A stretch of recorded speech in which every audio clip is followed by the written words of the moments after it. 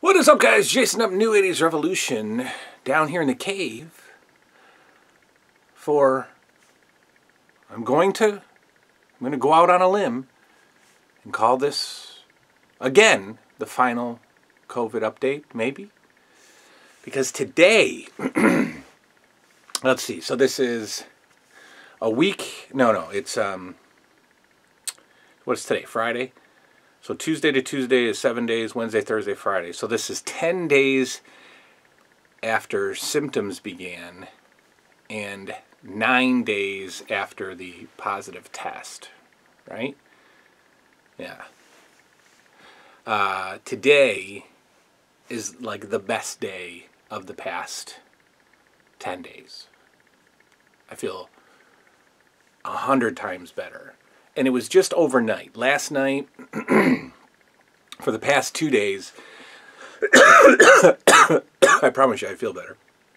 For the last 2 days, I've had like this heavy chest feeling and like chasing deep breaths. And fatigued out of this world. Fatigue, like, thankfully I don't have to work. And I haven't even been talking on the phone, doing phone work. So I've really just been totally off from work. But, I would sleep on the couch.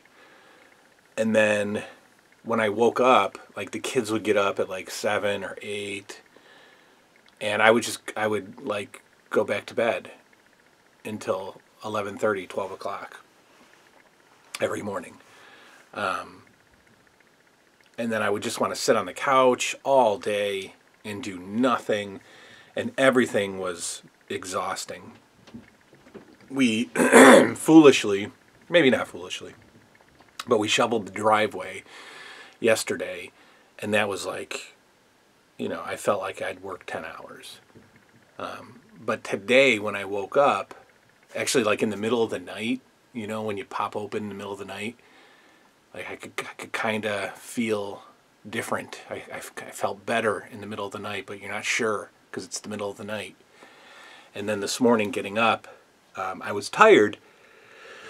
And I did go back to bed for a couple of hours this morning, but after that, like I just felt so much better. So I don't know. I guess maybe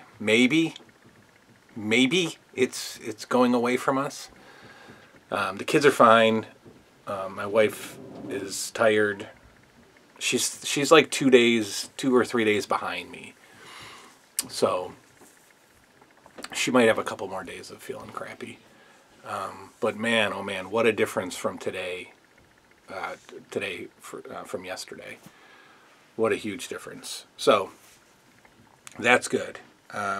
The other thing is, while on COVID, I got a phone call. First, I got a messenger message from somebody at a major network, and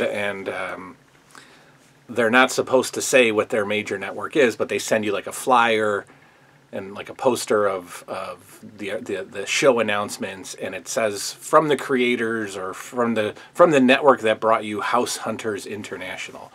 So I'm assuming that it's HGTV. So anyway, somebody from that channel contacted me and wanted me to be part of a casting call for a new show that's coming up. It's supposed to be starting in May. Apparently the network has agreed to like 7 episodes, so it's real. They're going to go for it. It's really going to happen. This happened like 3-4 years ago, and it never happened.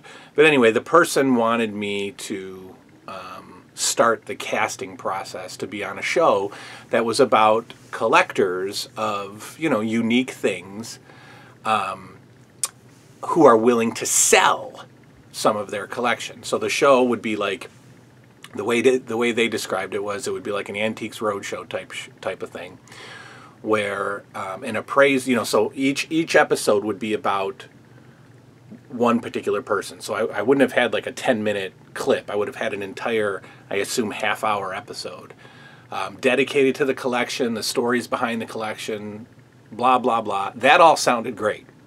That would have been fun. But then you have to sell your collection. And it wasn't like pretend sell. It was apparently sell the collection. And then the second part of your episode is, what do you do with the money that they gave you for your collection? And so they wanted to know, what would we do if we came into, some money, and,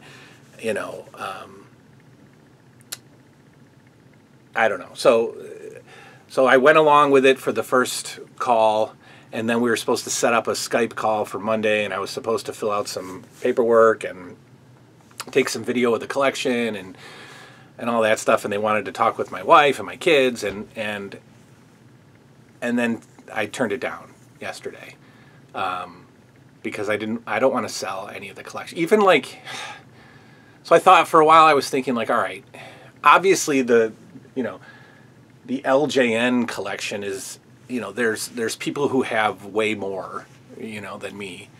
But I guess that would have been the story, that would have been, wow, the history behind that collection. But then I probably would have had to sell all of the figures. And I don't know what they would have given me, I don't know, $4,000, $5,000. But then they would want me to do something with the $4,000. We were talking about Liam likes Harry Potter, so would we go to, Universal with the money and see the Harry Potter stuff? And if it was the entire collection, would I put it towards the 80s house? But I don't want to sell anything. And I thought maybe I'd sell, because I have 430 Nintendo games. I thought, okay, I'll sell off 430 Nintendo games. But is that a show? There's no passion, for me to talk about the Nintendo games for an entire episode of whatever. So, I said, I turned it down. So, I don't know. I don't know if the show's actually going to happen. Like I said, this happened 3 years ago with a show that was going to be called Collector's Cafe, probably on the same network or similar networks. And it would have been people just showing off their unique collections. I don't think there was going to be an appraiser. Maybe there was. I don't know. But this one was no getting around it. You sell something and you get the money for it. And then the second half of the show, you spend the money. So I don't know. So anyway, I said no. I thought about it for a day, and then backed out. But second time I get to be interviewed by a major network, just because of 2,500 followers on YouTube. So that was pretty cool. But I'm not selling anything, and I don't want to sell anything, and so I wouldn't have been good for the show. Anyway, the exposure would have been awesome, national broadcast maybe. Then I started thinking, well, what if it led to the 80s house? What if I came across so awesome on the show that I got brought back, or maybe they gave me my own show.